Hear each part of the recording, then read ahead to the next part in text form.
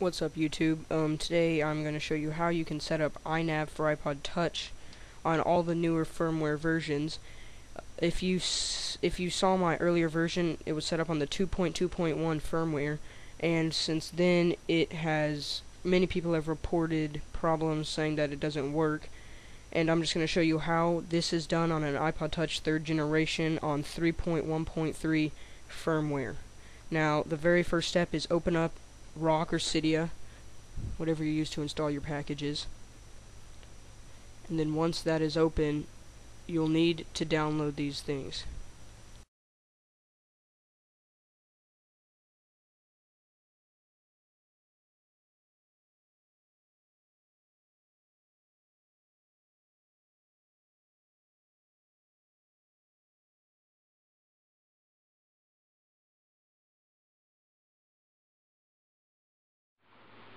The first step is to open up the iBlank app that you downloaded, and this will allow you to create blank see-through apps.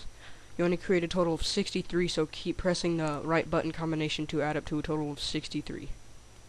Once it's done, when you press home, it should do a respring, and after that your springboard will probably start looking very weird, but that's fine, it's all part of the setup. Okay, now the next step is to open up the Categories app that you have downloaded. And here at the top, if you hit Manage, and then you're going to want to hit Edit and Add, and make two folders exactly like I have there, one called Apps, one called Games, with the A capital on Apps and the G capital on Games.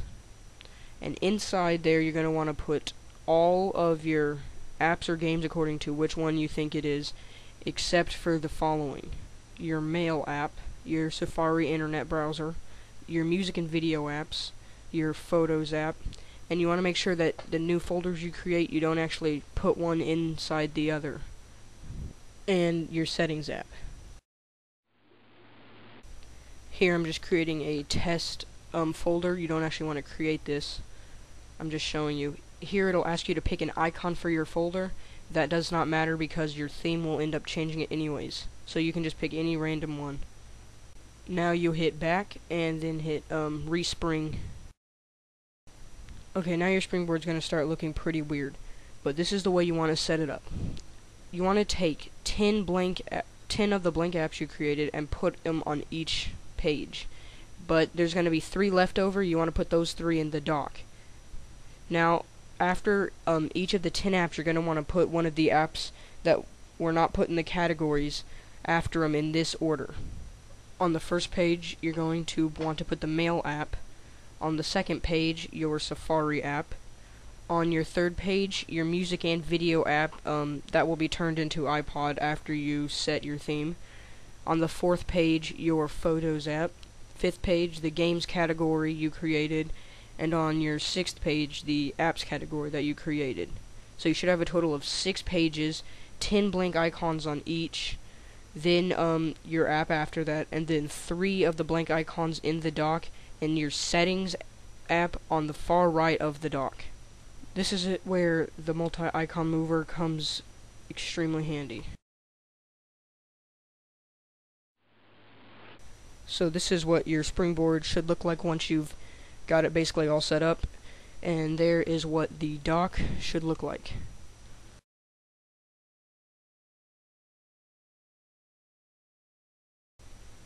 In the folder you downloaded, there should be 4 files. The only one you even need to worry about is the iPod Beta 1.0 iNav theme folder. Now inside there is the actual theme, and there is one customization choice you have. The wallpaper originally comes with, right above the email, it says 2 big TTs.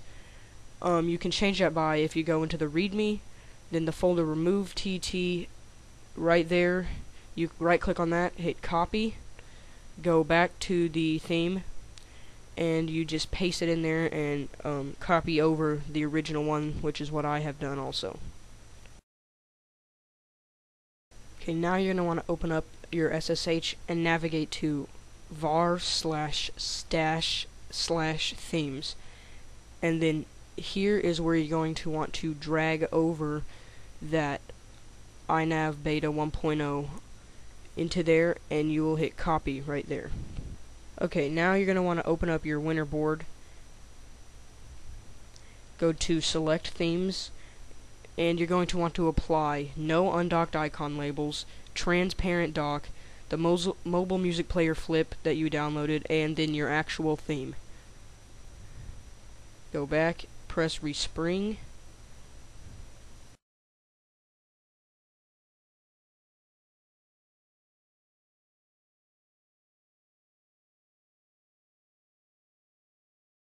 and now here it is. See there on my lock screen, that weather thing does not come with a theme. That's something extra I have installed. One last thing, your iPod app will accidentally show up on the same page as your Safari, so you just gotta get that and drag it over to its proper place.